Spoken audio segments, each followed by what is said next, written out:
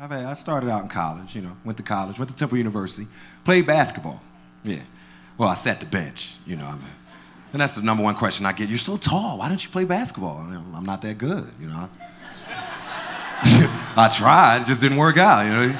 They want you to run, jump, and shoot. I was like, hey, coach, pick one. You know what I'm saying? I can't do all this.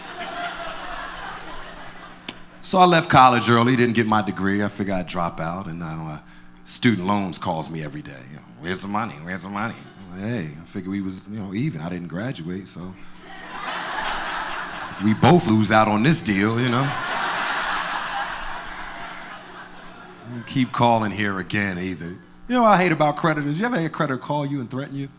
Like next time you walk to your car, you better look over your shoulder. Like it's gonna be something. Well, if we don't get a payment soon, there'll be repercussions. Like, ooh, what are you gonna call me twice? I'll talk to you later. I'm watching Maury right now.